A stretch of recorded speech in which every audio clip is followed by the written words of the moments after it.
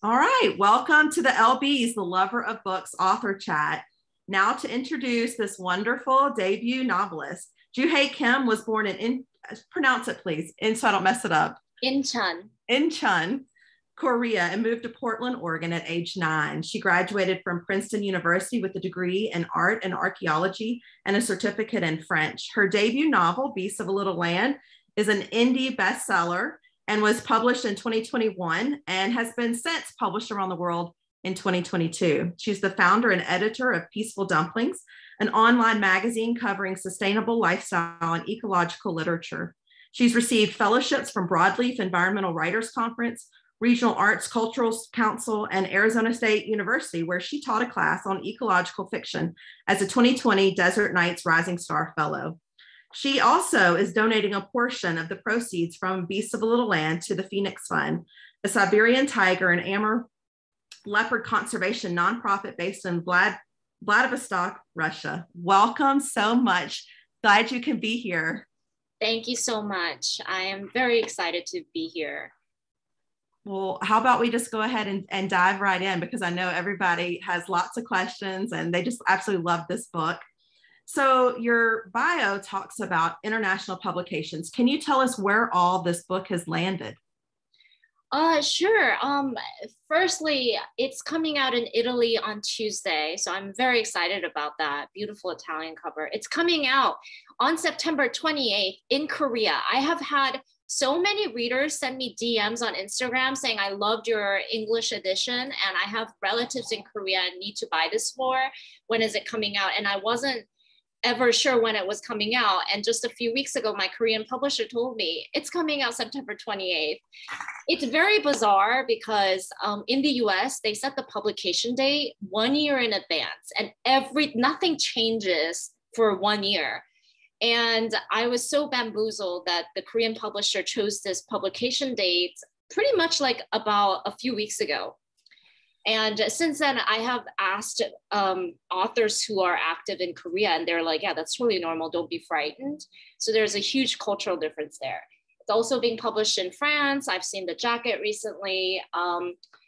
Spain, Russia, Brazil, Saudi Arabia, Turkey, UK, Australia. I might have forgotten a few here and there, but all 6 continents. And I'm very excited about that. What an accomplishment. Congratulations. I mean, that's just phenomenal. A debut novel to have that kind of reach. I mean, it speaks for itself. I think it's fantastic. But what I want to know is, do you have a favorite cover? Because I saw the Italian one. I have not seen anything on Korea. I don't know if you have, but there's some really pretty covers out there. Do you have a favorite? I haven't seen the Korean cover yet. So again, the cultural difference is very shocking to me. The American cover was designed 1 year in advance, and that's very normal for US publishing. And the Koreans, they decide the cover 2 weeks before the book comes out on shelves. And they have domestic printing, which is why all of this can work out. They're not printing this in China and then having it shipped overseas like the US. They have their own printers. But even so, I'm wondering, how is it possible you can decide the cover 2 weeks in advance? So we don't have a cover yet, but we know the launch date. Whoa. My favorite cover, probably the US. I'm very partial to it. I had a large part in designing the US cover. So it's gorgeous. What was your part? Well, to be honest, the designer came up with 3 designs and I said no to all of them. And I said, how about something like this? I pulled this image, which is the 10 longevities animals or 10 longevity creatures screen that is housed at the National Palace Museum of Korea. I pulled this image up and I said something like that, and they said, Echo said, we also want to include the tiger because we think the tiger is very important. It's symbolic and it also sells really well. So they came up with this design that juxtaposes the tiger with the screen. And this tiger is actually an illustration by an American artist in the style of the Korean traditional folk painting. The reason that they did that is the actual folk paintings, we couldn't get one that was high enough resolution. The historic paintings tend to be lower resolution. We have to get permissions from the museum, and even then it's not high quality. So we had this illustration, and I think the artist did such an amazing job, because this composition, this asymmetric composition, the dynamism of the tiger looking this way while the body is pointing this direction, it's so dynamic. And even the tail is creating that S shape, where everything's moving. And that's very representative of Korean aesthetic. And this face of the tiger that's ferocious as well as very whimsical and endearing, that is completely the spirit of the Korean tiger. So I think they did a wonderful job.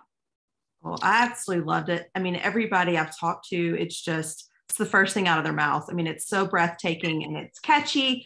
And there's so much after you've read it, you can go back and really examine the cover. And it really means even more once you know the book in its totality. It's fantastic. I completely agree. I've had people say, I love the cover. I don't know what's inside. I just bought it because it's pretty. And I often just tell them, yeah, I hope the inside is just even half as good as the outside. Well, we think it is. Now, for this process, I mean, did you have any say with your other publishers worldwide, or was that more just with your US cover? Oh, like the jacket process. So I was very hands-on with the US publisher. And then with the UK one, I held back a little bit. And then with the others, the non-Korean foreign publishers, I'm approving them as they come in, unless it's something that I'm like, absolutely not. I'm being much more flexible, much less hands-on. And that's really because the further you are from your own market, like really, like, you can't try to have so much control over everything. Publishing as a process really is about giving up your idea of perfectionism and just rolling with the punches, because so many things are outside of your control. So I am not being very draconian with everybody else. I will probably be a little bit more intense with the Korean market because it means more to me. Obviously, Korean readers will look at it in a different way than other readers. So yeah, for example, with the US publisher Echo, I told them absolutely no women from the back or from below the eyes and down. Laura Beth, you're nodding your head. It's everywhere. It's like, it's there's too much of it. And I love the artistic value of this one, because so much of the story was traditional, but forward facing, right? So I think this was spot on, and you made the right decision. Now, if their goal is September 28th, 2 weeks will be this Wednesday. So maybe we might see something on your Instagram page, maybe. Oh yeah. No.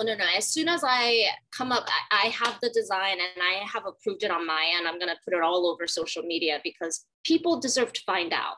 Yeah. They have been waiting. That's exciting. Now, the title, how did you come up with Beast of a Little Land?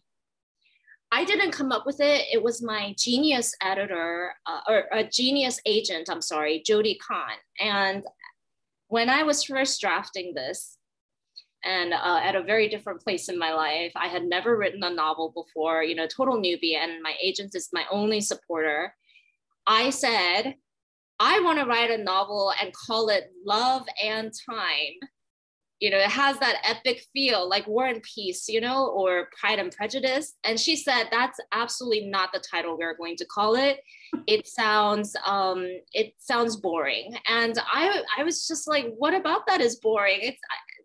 This story is actually about love and time. I really think about this as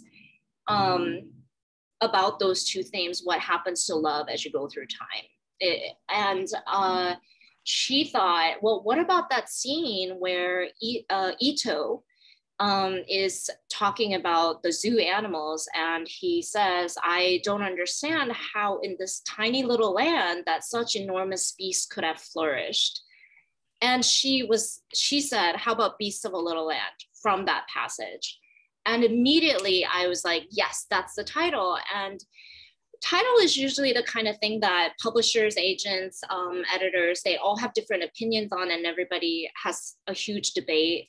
But once we settled on Beasts of a Little Land, nobody wanted to touch it. They were so happy with it, and it just hit it out of the park. I mean, that is unusual, because most of the time you hear change, and then finally something sticks. So to have it that early on is impressive for your agent too. So that's pretty good. She definitely deserves her 15%. Awesome. Okay, so you're a new writer. This is your first novel. What made you want to start this book? Like, what was the seed? What was the inertia? What happened?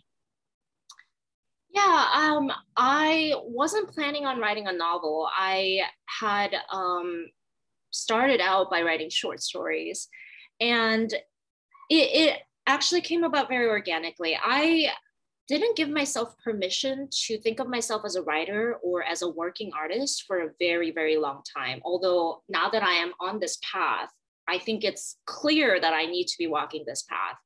But as I might have mentioned before, I worked in book publishing in the editorial department. I cut my teeth as an editorial assistant, also called the EA. It's the bottom of the totem pole in a very cutthroat industry, very misogynistic industry. It's frankly very racist. It was at the time when I worked there. And I was so distraught because I am a hard worker, and I went into it all wide-eyed, and I actually really loved books and really wanted to prove my worth, but they were never going to accept me as an insider. And so I ended up quitting my job, and I started freelancing, and on a whim, really, like one day I was just feeling very inspired, and I wrote a short story, and I really liked it. And I was like, wow, I had never attempted to write literary fiction before, but this feels real. So I sent it to an agent I knew from working at Knopf, and her name is Gail Hockman, and she's one of the partners at a boutique literary agency in New York.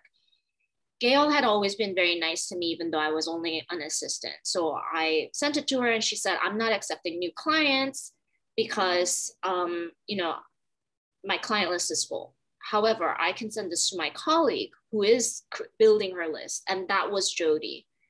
And Jody read it, she liked it, but she was like, this is only one story. I absolutely cannot take you on as a client after just one 5,000 word short story. Please write me 4 more short stories. So I told Jody, just wait 1 month, I will write you 4 more stories. And then I wrote stories really fast. And I sent it to her, here, please accept me as your client. And she got back to me a couple months later, and she said, okay, these 5 stories are good. They're good, but there's no way I can make a decision just based on 5 short stories. Can you make a collection length story collection, like a book length story collection? And this was in May, and I went running in Central Park because I was so upset that she just kept on asking me more and more, demanding more and more. But during my run, I calmed down enough, and I was like, yes, I can do this. So I ran home, and I got on my computer, and I said, I will get you a book length collection by the end of summer. So I gave myself 3 months, and I wrote so fast over those next 3 months. And on August 31st, 2015, around 2 p.m., because I told her end of summer, and I always follow through on my promises, I mailed 13 short stories, including the 5 earlier ones. So I wrote additional 8.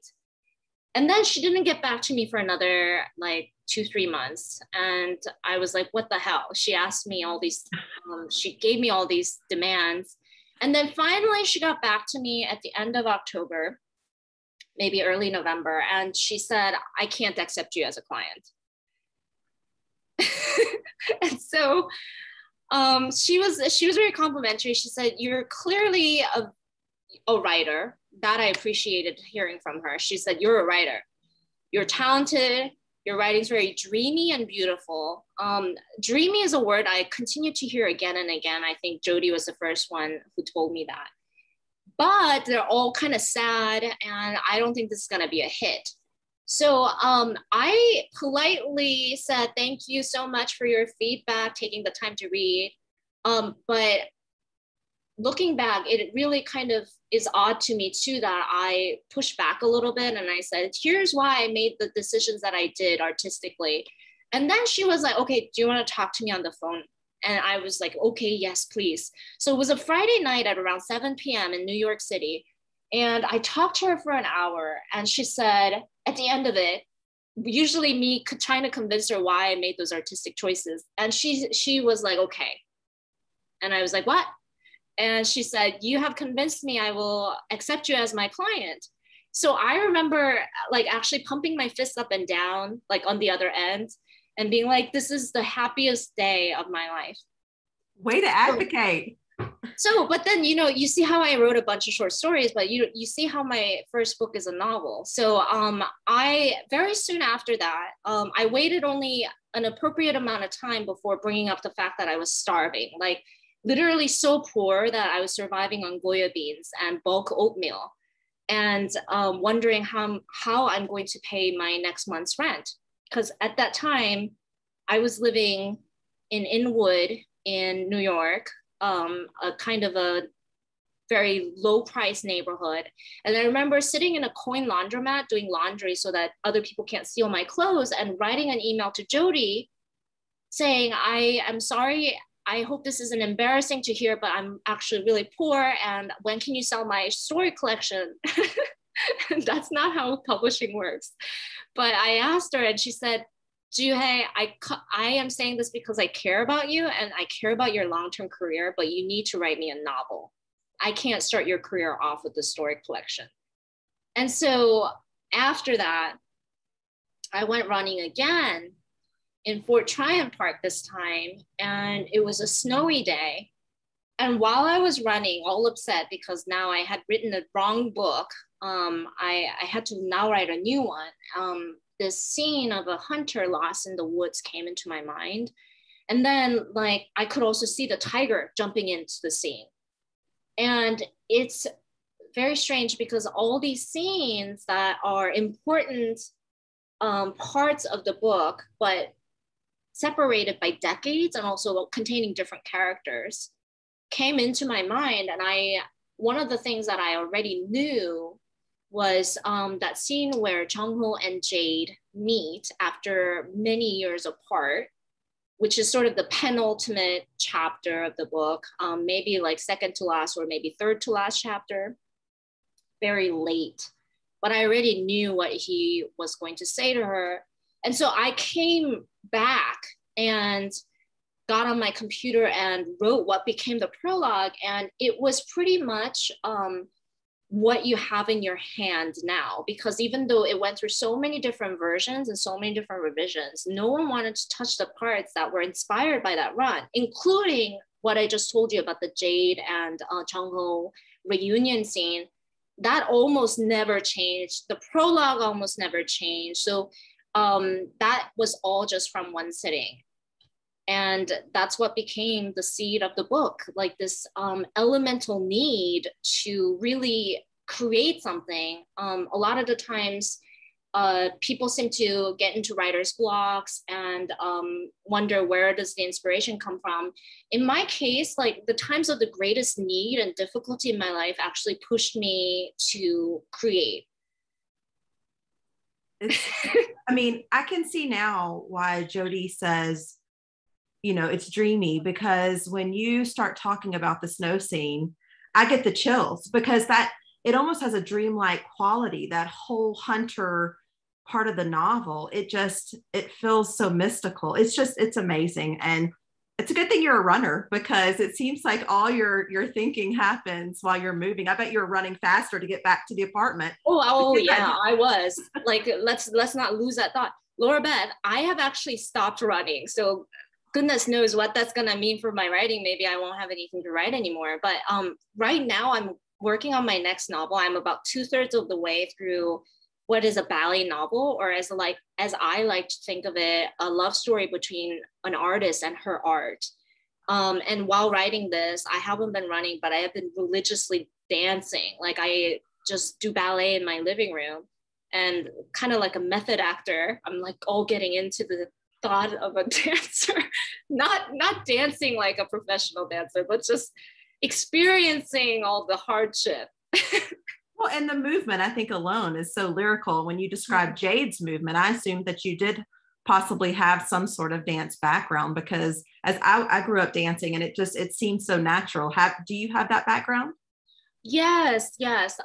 So I started dance when I was 9, and although I never was good enough to even consider becoming a professional dancer, I did attend some very intense, like pre-professional ballet camps and such. And I always danced throughout my life. I think it's probably also the reason why I often introduce myself as author and artist as opposed to just writer. On my website, I think it says author, artist, and advocate. And also the 3 A's thing is really easy to remember, but I don't just think of myself as a writer. I have always danced. I'm a classical musician, I'm a cellist. And even though I am a professional in none of those things, only as a writer do I make a living, my experience in these different forms of art absolutely inspire my writing, and they feed my writing, maybe more than just the writing or the reading of other books. It's very strange how it works for me. And I think that's also why it helps to create the dreaminess. And also I get cinematic a lot about my writing. I always have gotten the word cinematic attached to me. And I think it's because I studied art history that I have that. Maybe also that I study dance. Like I am seeing things very visually in my head as I write. So, well, I think it's beautiful. I heard Emily St. John Mandel say music does the same for her. So I believe she plays the piano or some other instrument, and that's where her art feeds into her writing. And right. So, I think people pull upon their backgrounds to feed their passions, right? And you found yours, and we certainly are glad you have. So in this story, another part that gave me the chills was the scene where the student makes the speech to announce freedom. Is that something that's historically correct, that speech? Yeah. Okay. So Laura Beth, I love hearing that from somebody who isn't Korean and who doesn't have a prior knowledge of that statement, which is the Declaration of Korean Independence. It's an actual historical speech that was given at a park on that day, March 1st, 1919. And I had the original in Korean, and I translated it actually myself into English. And while I was translating, I was crying because it meant so much to me. I've heard a lot from Korean readers that that scene made them cry because they know what this means. But I am even more like touched to hear that you don't need to have that background. You don't need to have that shared history to appreciate the bravery of people who are willing to fight this, knowing that there's no way that they're going to win, knowing most likely they will be crushed by violence, but choosing to be nonviolent because it was very deliberately a nonviolent, peaceful protest. And it had reverberations throughout the world, I believe. At that time in early 20th century was when India, for example, was fighting for its own independence. Early 20th century was also very inspired by Tolstoy, his belief in peaceful humanitarianism. So it was a kind of a worldwide moment. And Koreans were saying, this is how we're going to choose to fight this. And it didn't work. So definitely a very important thing that all Koreans know by heart, that, is passed down to us as generational trauma. And something that to my knowledge, this is the only book published by a major American publisher that depicts this pivotal moment in Korean history. So I was very happy that it resonated.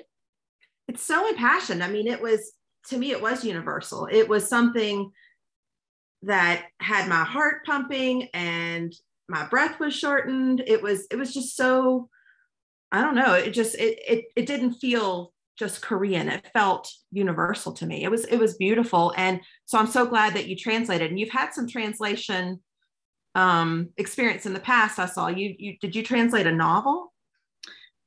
Was it, I looked Sorry. it up. The only thing I wanted to address was from Anne. Bravery seems to be a theme throughout the novel, exemplified by several of the characters. And absolutely, like courage is actually probably my most important value. And so I'm glad that that was picked up on. I think Maya Angelou said that courage is the most important virtue because without it, you can't practice any of the other virtues.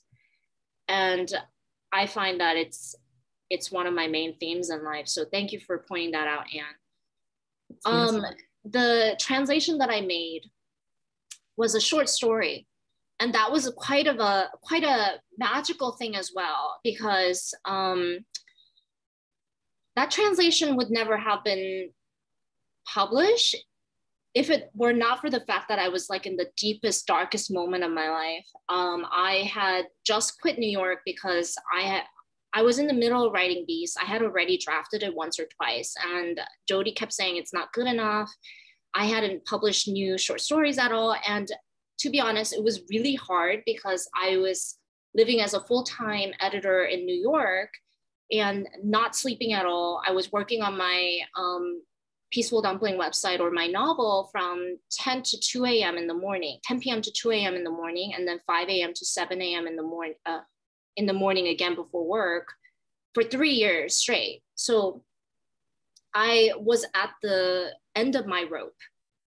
And so the only choice left for me at that point, because I was getting sick so much from never taking a break, I decided to quit my job and without any promises, no new job offers, just move out of the city. So I put all my stuff at my parents' house and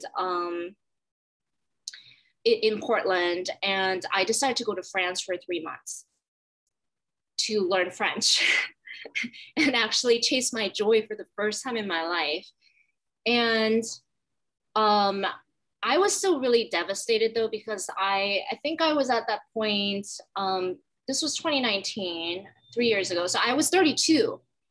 I had thought that by 32, I would have something really great to show for, like a novel, and I hadn't accomplished that. And I felt like a failure, to be honest. So very sad. And right around New Year's, I decided I had just booked my flight to France. And I decided, you know, on my way to France, I'm probably gonna need to do a stopover in London. And I wonder if I should have a meeting with my Granta editor, Luke. And I hadn't spoken with him since 2016. He actually acquired and published the very first short story I'd ever written that I sent to Jody. And she was like, this is great, write me 4 more. So he was the one who published that in 2016, but I hadn't talked to him at all. But something told me that, you know, stop being timid and go out there and make things happen. So I emailed him feeling very scared of rejection, and he was very nice to me. And he's like, yeah, come to the office, let's have coffee. So I was super excited about this. And in the back of my mind, I was wondering, should I pack this book by Choi In-ho? And Choi is the late great Choi In-ho is one of 20th century's most important Korean authors. Very seldom published internationally, but in Korea, he's a huge monumental figure. Everybody knows who he is. And I have a favorite book by him. And it's a book, it's mostly for children, but it's also partially fables for adults. And the fables for adults are some of my most favorite short stories that I've ever read anywhere. I had this feeling in my mind that I might talk to Luke about them and that I might translate these for him without ever having translated anything in my life and not having ever met Luke. So I thought about packing it in my French suitcase, but I didn't because it seemed like overkill. I go there in London and I start talking to him, and he has this postcard of the cover for Hangang. Everybody knows Hangang, the vegetarian. Human Acts, the vegetarian. She won the Man Booker International Prize for her book, Vegetarian. She's a very well-known Korean author. Granta is her UK publisher, and he had the postcard of her latest book on his desk. And we started talking about Hangang, and I was like, there was that controversy with the vegetarian, the quality of the translation. And I told him, quite frankly, I read it both in Korean and in English. And the English translation is vastly different from the quality of the Korean original. I had to say that, like, I care too much about literature to just varnish my true opinion just because they're her publisher. The Korean language, the original, is very rough.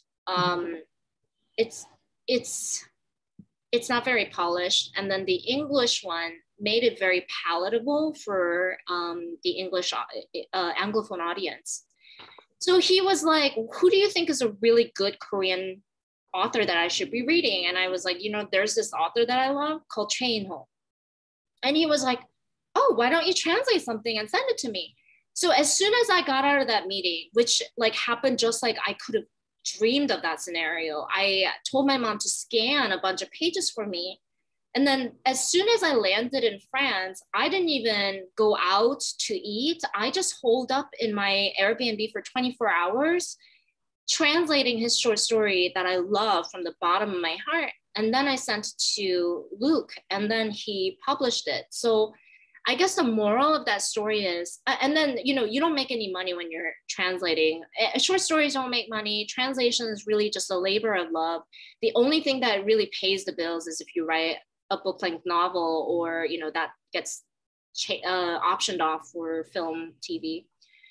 That's not big. You don't do things like that for money. You do things because you feel like this story is so good, other people should read it, and the world should know about this, right?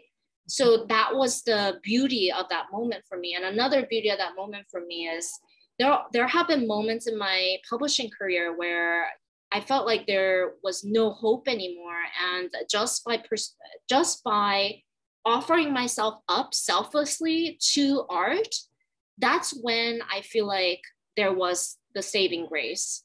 I don't know if there are any aspiring writers out there, but this is a road paved with thorns. But if you just keep on giving yourself to art, I think that there are those moments when you really break through the brick wall.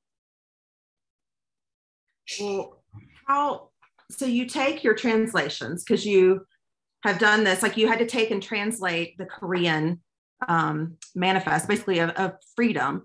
What other things did you have to do for this novel? Like to use that experience, right? To bring all those experiences into Beast of a Little Land. So I get to ask this question a lot. How did you do the historical research? And I don't want to make light of the fact that, yes, it's a historical novel and like there's a lot of information that I had to know and digest. The research part felt easy to me. And it's because I speak and read and write fluent Korean. So I had access to firsthand materials. And B, I have been reading history books in Korean about Korea as long as I can remember. I was such a little nerd, and I was a big fan of history books in Korea. Like from ancient times, there were these also medieval annals and chronicles, and they sound boring, but they really were mesmerizing even to a little kid, because Korean medieval annals tend to be woven together with legends and myths. So they're very rich and fun. And I grew up absorbing all of that. And then I of course read a lot of biographies growing up, biographies of independent activists, all the stuff that happened in the early 20th century. So historical research came super organically. I felt like I had been doing this, compiling information pretty much all my life. So it came down to checking you know, the details, knowing all the chronology, of course, like the dates, and knowing all the nuances, because there are a lot of nuances that I didn't include for the benefit of the American audience. But, you know, the Korean readers might know the different kinds of communist parties. You know, there's just one communist party that's in the book. I'm not going to tell you like 3 or 4 different communist parties, but it was very complicated at the time. I simplified everything. And even then, it's probably still pretty complex, but I think at the end of the day, people were able to understand the gist of what we're working with. Well, I'm going to read a quote because I loved this part of the book. It says, "I lived in a boarding house near the harbor for a month, just reading and writing from morning until nightfall. After dark, I would light a candle to keep going. And it was possible to believe that there was nothing in the world except myself and my books. It felt like my room was a cabin of a ship somewhere out in the middle of the ocean." Is this describing your experience? Because it felt so personal that, I mean, I'm picturing you now in the Airbnb in France, holed up kind of the same way, but is that how you write? Is this Juhea in the novel? Oh, Laura Beth, you are so smart. And I will not say that it was like exact same experience, but let me tell you where I was living at the time when I was writing Beast of a Little Land. I was living on West 47th Street in Manhattan between 10th and 11th Avenues. If anybody has been to New York or lived there, that's Midtown West, all the way almost near the Hudson River. And this is not a very glamorous neighborhood, but and not at all a very glamorous apartment. It was 5th floor walk up, no air conditioning, insect screen was broken. I got bitten by mosquitoes around the year and it was horrible. I had to do my laundry outside also, all sorts of difficulties. But I had a sliver of Hudson River view just from my kitchen window where I could see a sliver of the sunset. And because I was so close to the river, I could hear the foghorns of the ships. And that was such a soothing thing. That was the one priceless thing I had in that very poor apartment. And it healed me. The sound healed me. And that's where that came from. I loved it. It felt personal to me. It felt, I could just see you. I mean, it's sort of like you and the character combined there for a second. So it's nice thank you for sharing something so personal with us. I do want to go into a little bit about the themes. I know that Anne brought up bravery, but I want you to talk a little bit about the threads. Is it Inyon? How do you pronounce that? Inyon. Inyon. Okay, I got it right. I want to talk about that theme because that seemed to be so essential throughout. And why did you bring it up, and why is it so important to this novel? I think of Inyon as one of the fundamental blocks of the Korean paradigm. So Korean paradigm is just how Koreans see the world, right? Their worldview. And Koreans think that everything is predestined. It all fits together. There's no coincidences in the way we experience reality. So, for example, you know, my sister, she's a scientist, but she's extremely rational, US raised, you know, she was born in Korea as was I, but she still believes, and I believe her, that when she was little, she had a dream where our great grandmother jumped in front of so there is a Korean character called 저승사자. It's a Korean Grim Reaper. They're all dressed in black and they come and get you when you're ready to die. The Grim Reaper, the Korean Grim Reaper, tried to take me away in my sister's dream, but my great grandmother jumped in front of me and said, "Do not take her, she's too young, take me instead." And my sister claims that a few days after she had this dream, my great grandmother died. And my sister is, again, she did her postdocs at Cornell and NYU. She's a scientist, super rational and very far removed from superstitious of any kind, really. But she believes this, I believe this. And so Koreans think that your ancestors watch over you. in life and in death. We really believe this. And we believe that these ties, these blood ties, grandmothers to grandchildren, father, son, mother, daughter, husband, wife, these are unbreakable ties in the way we experience reality. And I wanted to capture that. So that's why it's such a big part of the novel, because it's really how we experience our lives. Well, Danny has one of those premonitions as well when she names the girls flowers.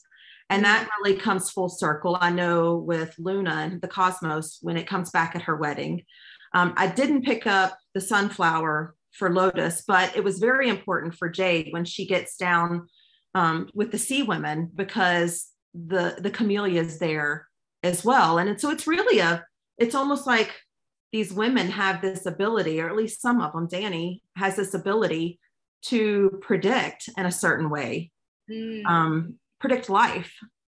And, one of the reviews, like from New Internationalist, the UK publication, said that there is a pleasing circularity, that satisfying circularity to the way these premonitions come in and out, and it all kind of fits together at the end.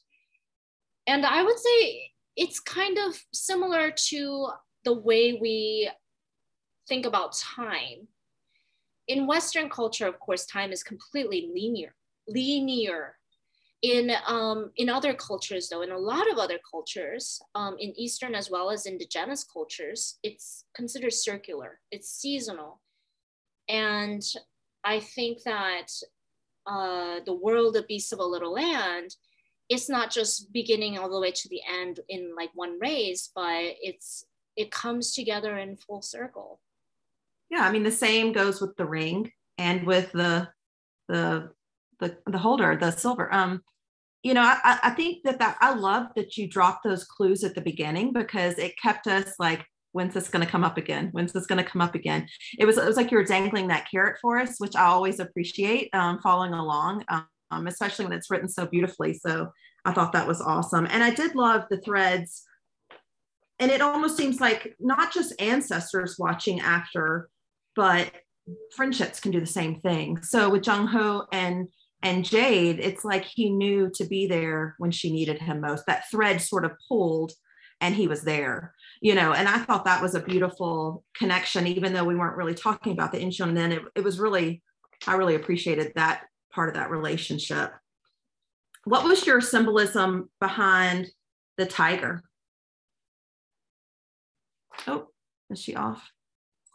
Oh, wait. Sorry, I had a fire truck. I live right next to the fire station. So I was like, I've got to mute myself. Repeat the question one more time for me. Sure. I was just going to ask, why the tiger? Why did you put the tiger in? So the tiger came to me organically, right? It came to me as an image in the middle of my run. I think multiple layers of this. One, I grew up reading these folk tales, Korean folk tales, and Korea is an extremely narratively rich land, thousands of legends and myths. And you also have this oral tradition where the grandmother tells the grandchildren these old tales, and they always begin, you know how Western fairy tales always begin with once upon a time. The Korean fairy tales begin with long, long ago, so long ago that tigers smoked pipes. So there are these long pipes that Korean traditional men traditionally used to smoke, but they're saying it was so long ago that the tigers used to smoke. Tigers not only feature at the beginning of the fairy tale, they are the most frequent character, the most frequent protagonist in these stories, and they serve such an important purpose. They are courageous. They can be cowardly. They can be super smart. They can be stupid. They can be funny. They always repay their debts. They can be generous. So they have all of these qualities that humans have. And through that, you can really feel how closely our ancestors felt a kinship with these enormous beasts who were actually apex predators in a tiny piece of land. If you look at the globe, Korea is super small landmass. 70% of the landmass is mountainous, so very little land left for human habitation. And in this land, these enormous tigers, man-eating tigers, were living, and they were painting them, portraying them in a actually very endearing light. And I find that very touching, because it shows that Koreans had this natural reverence toward these creatures, an ability to live harmoniously with what can be very dangerous beasts.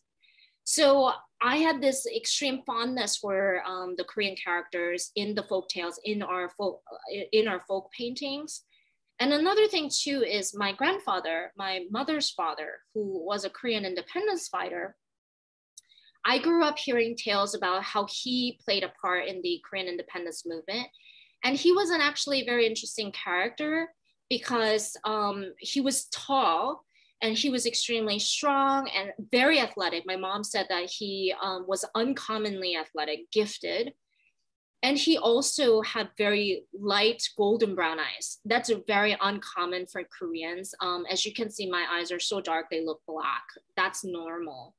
But he had noticeably golden brown eyes that my mom thought that it's because his family is originally from the north, and maybe they had intermarriage with the Russians, maybe.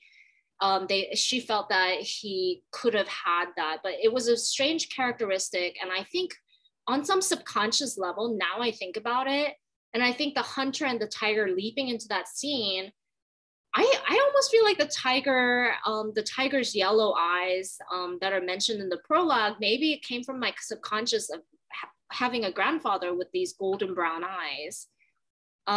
So it's partly mythology of Korea, it's partly mythology of my own family.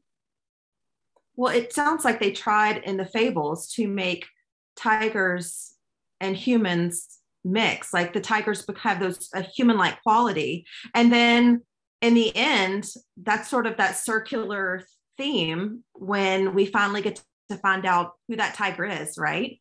When he finally tells the story that it's believed to be his mother.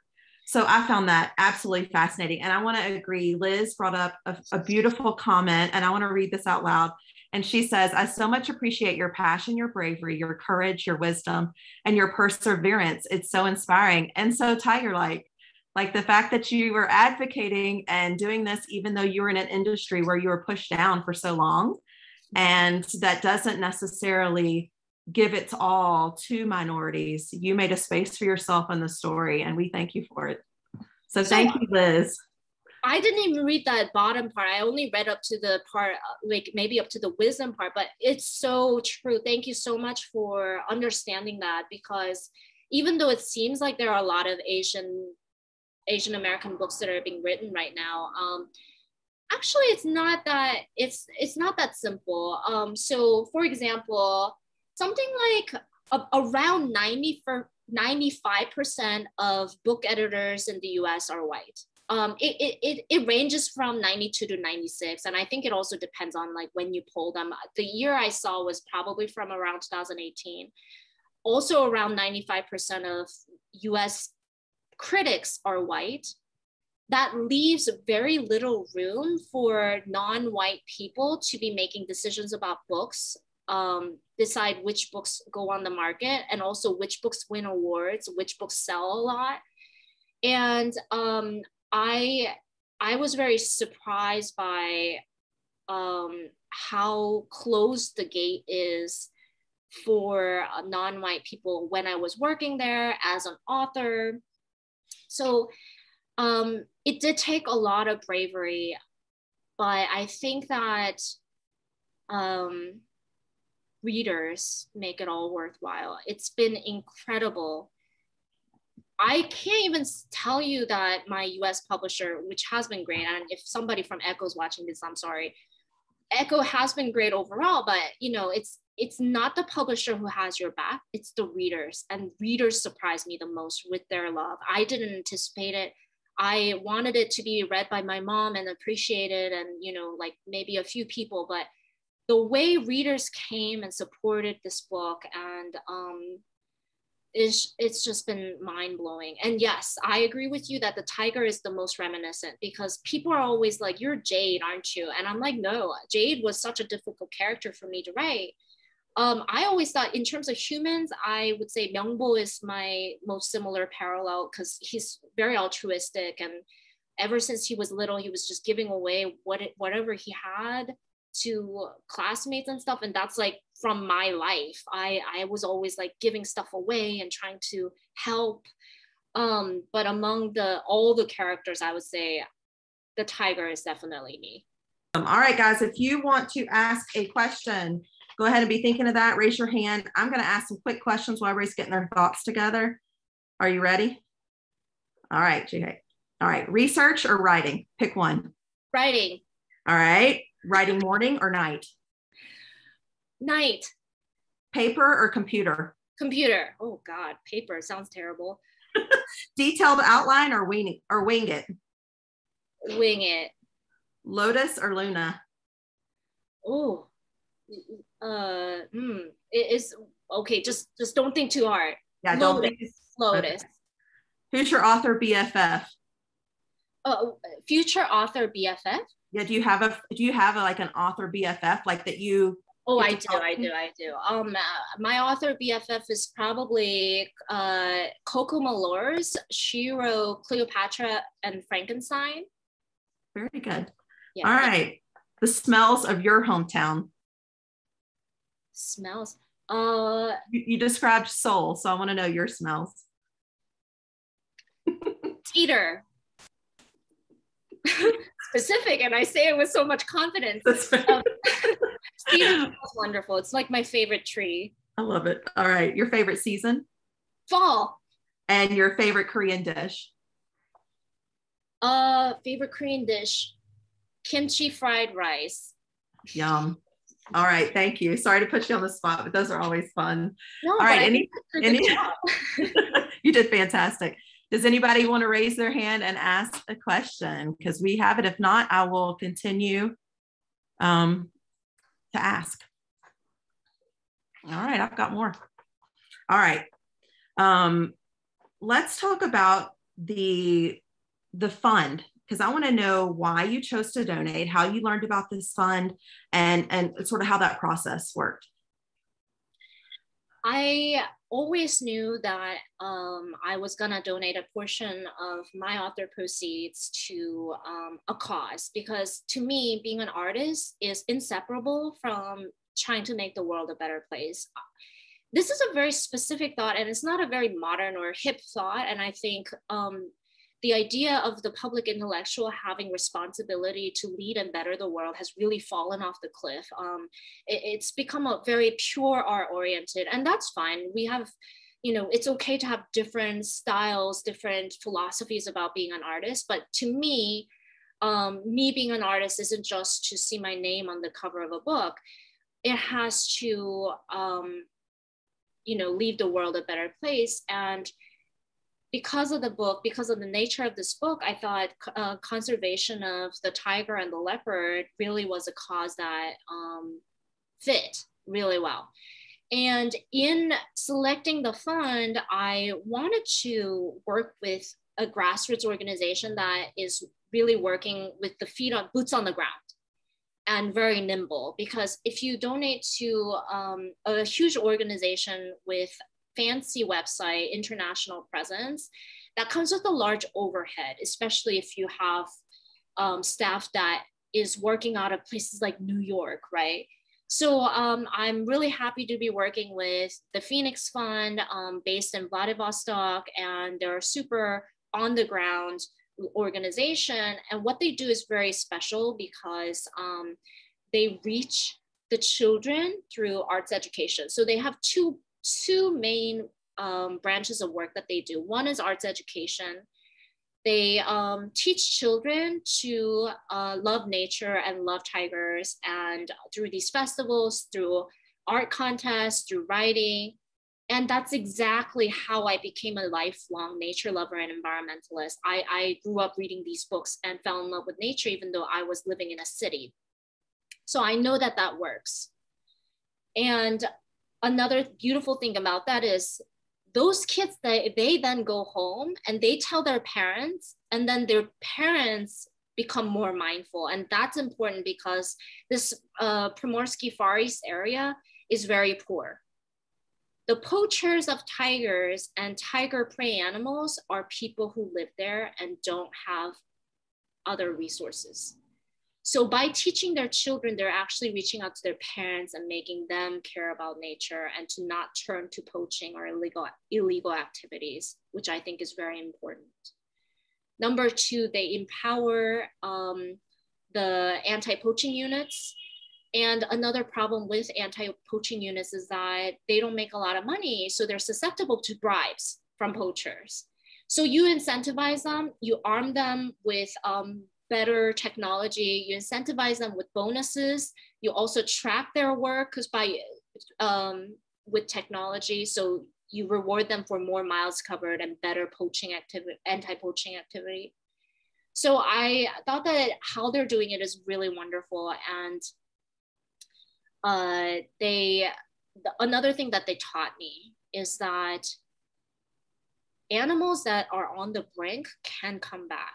So the Amur leopard actually fell to 90 individuals left in the wild. And now they're up to 110. And you think, well, that's just very, very small, but they are actually coming back. That's a significant increase, right? Like little by little. Species that have fallen down even lower than that have successfully come back. So it's worthwhile fighting, even if you feel like it's a losing fight. However, how you do it isn't by just giving one time and just saying, okay, that felt good and forgetting about it.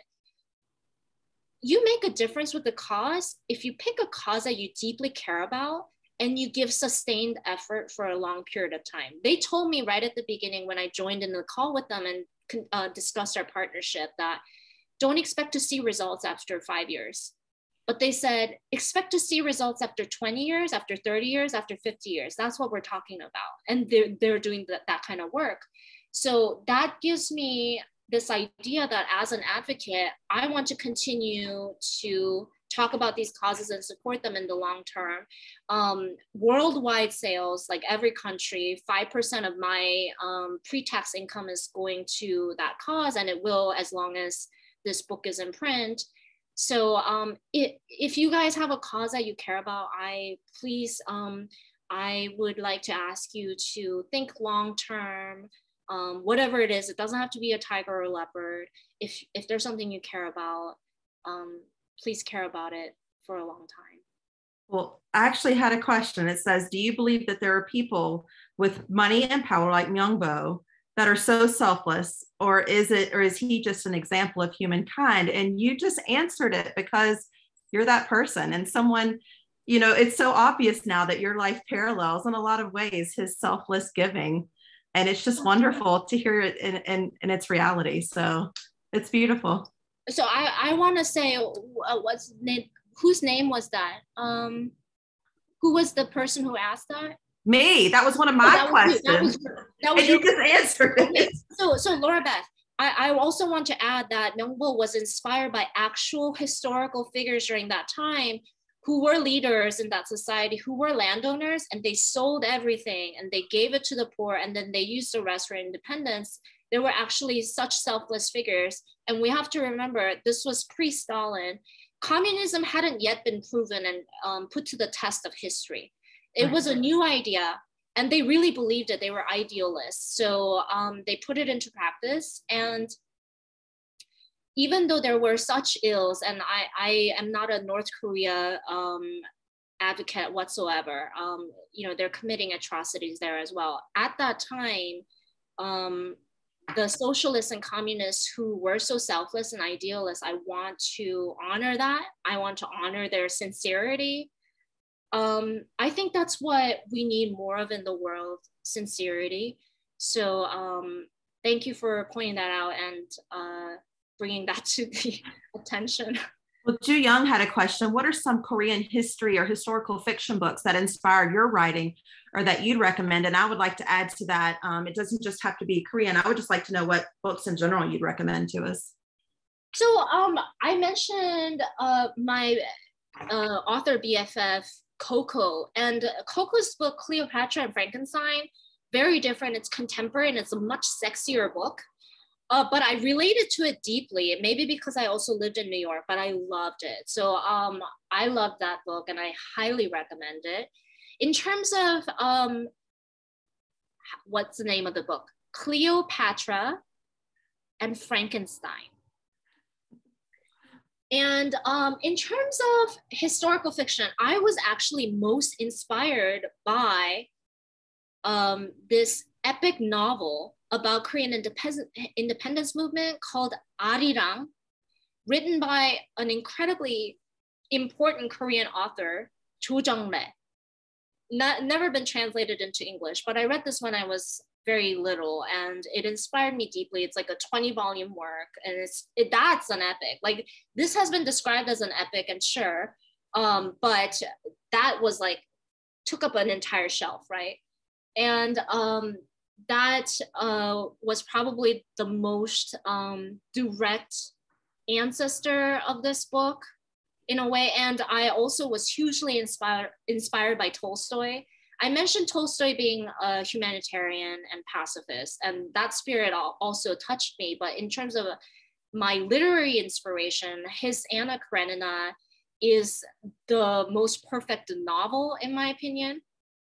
I read The Master and Margarita by Bulgakov, and I thought that might be a better work of art. But I still maintain that Anna Karenina is the perfect novel.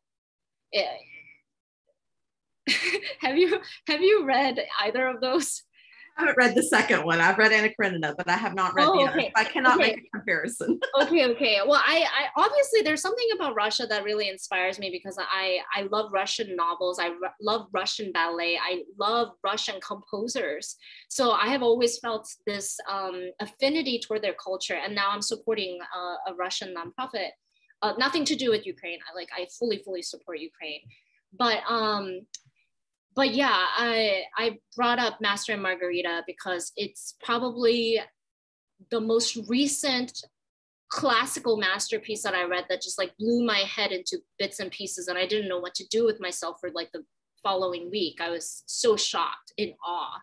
Well, and Liz I think agrees in the chat. She agrees with you. Yeah. Oh yeah. Okay, good. And I think that felt less to me like a novel, but it was a perfect work of art. And I think it's because Bulgakov was also a playwright, so it has a different feeling than a novel. And as a novel, it gets pretty baggy in the middle. And I think by the standards of current US publishing, I think the editor would step in and say, cut all of this out and make this better. But that's what's wonderful about the classics. There was a time in publishing, maybe also there are countries that still do this, that author was given artistic license to just kind of let themselves free. And it would usually result in something that's less manicured, more wild, but also more genius and precious in a way. And I think the demands of current US publishing, it leads to books that are more cookie cutter and easily palatable. But I love seeing that wildness of the previous generations. Well, I think your wildness is what got, and explaining your wildness is what got her on board for your short stories. So to keep it coming. Now you did say it was mentioned that you were described as cinematic. Any sort of talk about making this book into something on film? So, I am repped by United Talent, which is like one of the 3 big Hollywood agencies, and they have been taking it around, and I haven't heard any good news. Authors usually also, when you ask questions like this, they play coy. They don't want to sound weak by revealing that they haven't sold yet. I mean, I don't care. I already told you what my next book is about. It's not even under contract. The reason being, I think that in my life, I've experienced so many ups and downs, and it didn't do me any good when I was hiding. Like when I was like, I don't know if it's gonna sell, so let me just keep this a secret. It didn't help me at all. It's when I was actually committing to it, telling people about it, and just saying, I don't care, like this is what I am about, owning my shit. That really puts a different energy into the universe, and it really worked in my favor, and I'm all about that. So hasn't sold yet. I would love to see it adapted, I think it would make an amazing film or series. Everybody has told me this. It reads so beautifully that it feels like it was a movie in my head, really. It was just, or theater. I mean, I can almost picture it on the stage too. I thought it was really beautiful. Now we are over time, but there is one more question. Do you want to answer that, or do we need to, or do you have some more to go? I feel like people want to go eat dinner and stuff. I just want to read what, and Donna, thank you. I know your name. Oh, thank you. Do you feel as if the characters in Beast have joined your family in a sense? Oh yeah, I mean, I feel like they're actual human beings. It does feel that way for sure. And yes, family is everything. I think Renee, did you say that you were Korean at all? No. Because I remember your handle from Instagram, but maybe you weren't Korean heritage. But in my culture, family is so important. And I gotta say, a lot of Koreans and Asian parents in general dissuade their children from pursuing the artistic path. But my parents never told me don't do something like that. They never told me to go to law school, and they were always behind me, no matter how bumbling around I must have seemed to them. You know, I graduated from a good school, and instead of getting a high paying job, I was literally going from one starving station to another, and getting older and older without proving my worth. And I got really concerned for myself, but my parents were always behind me, which is why I knew that this book couldn't have been made without them. Amanda, so good to see you. Amanda, you didn't need to include your handle because I know your first and last name. If you say Amanda Shaw, I know who you are, but I didn't think that you'd be here, and it's so nice to be seeing you. I'm definitely here. I had to put my kids to bed, so I missed the first little bit, but it's been amazing. And I got an arc of Beast for everyone else way back in November, and it was actually one of the first books I reviewed for my Bookstagram when I first started it, and it's changed the way I read and think about books, even though I've been reading my entire life. And I fell in love with this book, and I keep telling everyone I can possibly read to read it. And my daughter's middle name is actually Jade, so I have this deep connection to it. And I can't wait to share this book when she's only 4, but when she's much older. And I know you said you wanted to go, but I just have one very quick question.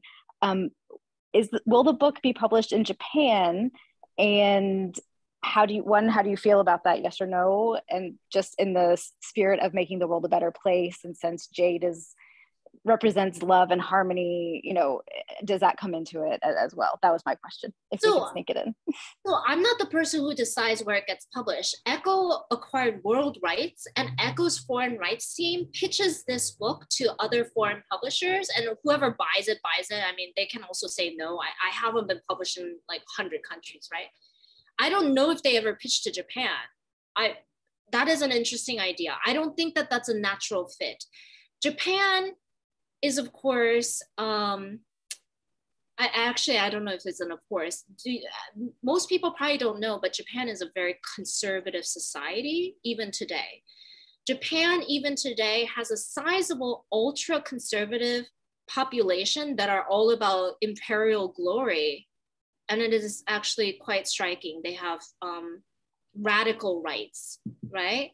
So, you know, it's quite xenophobic. It can be quite racist toward Koreans still, and they don't teach their history of occupying Korea in their classrooms.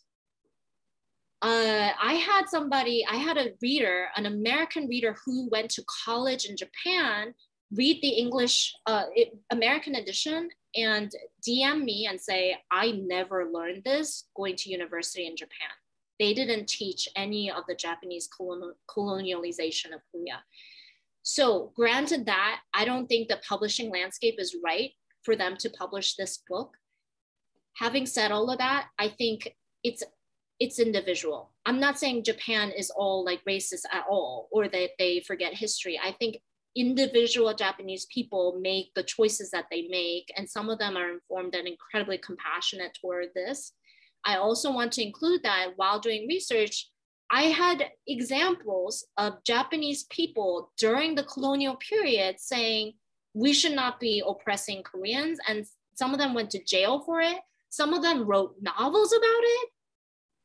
Some of them married Koreans and bravely died with their Korean spouses. I didn't include them in this book because it gets baggy, right? It needs to make narrative sense. Just because some people did it and I find it moving doesn't mean they all have to make an appearance here.